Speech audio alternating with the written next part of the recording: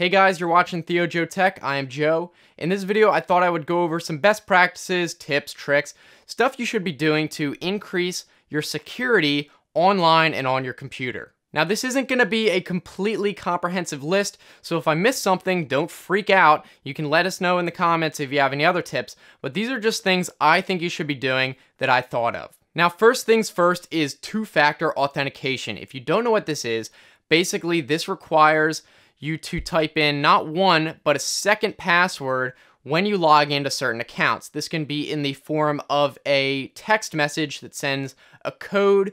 So even if someone steals your password, they don't have your phone with the second password that gets sent every time different, so they're not going to be able to get into your account. I think this is invaluable on accounts that you really need to secure, like your email account, bank account, stuff like that. See if you can enable two-factor authentication so you can get the maximum security, and it'll stop even people who have your password. Next, when you do set passwords for sites, you want long and strong passwords.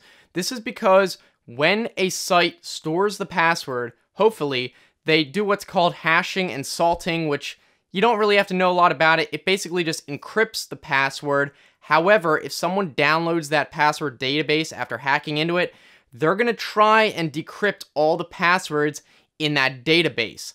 If you have a very long and strong password, which means it has uppercase, lowercase, numbers, and special characters in it, there's probably a good chance that that person is not going to be able to crack your password, even if they're able to crack others with weaker passwords. If you have a really weak password that's short, only has lowercase characters, or only has letters and numbers, no special characters, there's a good chance that that hacker is going to be able to really quickly get your password, even if it's encrypted.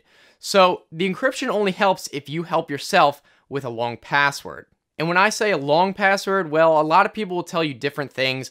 I would say at least 10 characters. If you can get 14 or more, that would be best. Really, there's no upper limit to how long you should make a password. The most secure passwords are probably 20 characters long or more, but a lot of websites don't let you go that long. So I'd say if you're at least 10 characters or so, you should be good as long as you're using all different character types, such as uppercase, as I mentioned, lowercase, numbers, and special characters. Next, you should be definitely using unique passwords on every site, especially important sites, because a lot of times what a hacker will do, they're not going to get into Wells Fargo or Google or those big sites with huge security, but they will get into that forum you signed up for 5 years ago and use the same password, and then they'll crack that code and use it and try it on any other sites where you used the same login, and that way they might be able to get into your secure accounts and high security accounts using your weak accounts. Now, there's a few ways you can get a unique password. You can either use a password manager that could generate passwords like LastPass or KeePass, that way you don't have to remember them. Or what you can do is basically come up with an algorithm in your head, a method for creating a password based on the name of the site or some other characteristic. That way you can kind of remember it without having to remember the password. Using unique passwords is probably one of the most important things you should be doing for security, so I highly recommend you definitely do that. Now, I mentioned password managers. What these do is basically store a database of your passwords and hopefully encrypt them. Some might be LastPass. This is actually an online password manager. There's also offline ones like KeePass. And I'd probably recommend not using the built-in password managers in your browser, because a lot of times those aren't secure and they're not encrypted unless you specifically set it to be like that. So I would definitely get a standalone software and service that is specifically designed for storing passwords securely. If you're going to use an online password manager like LastPass, it's absolutely essential that you take extreme steps to make sure that it is going to be secure.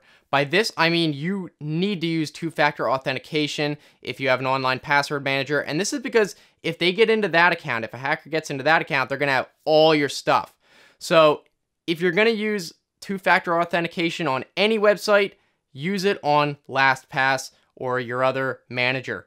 Also, on your password manager, use an exceptionally long password, 20 plus characters, upper, lowercase, numbers, special characters, all that, because you want that to be your strongest password ever. And obviously that's because you need that password to be strongest because it's going to protect all your other passwords. And the same goes for an offline manager as well.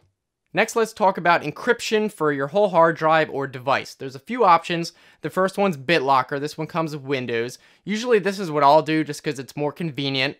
Next, you'll have TrueCrypt, which is probably only for advanced users.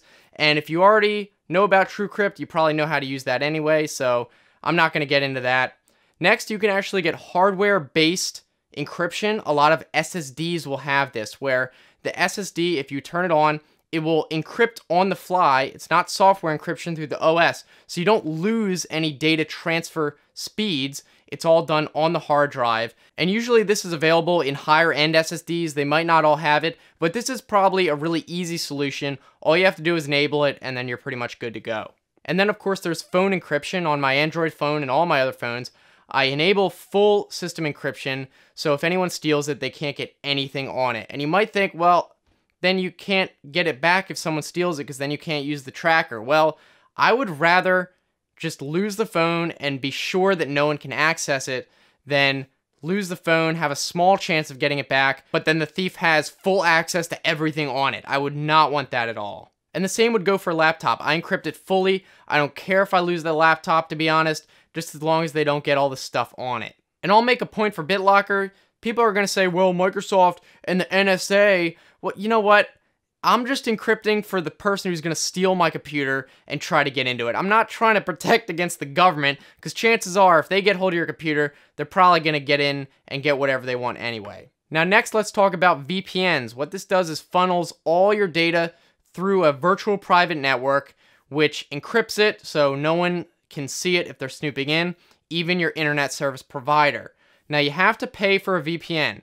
Don't get a free one, because a lot of them are sketchy, compromised, they're actually looking at your stuff, because remember, if something's free, you're the product.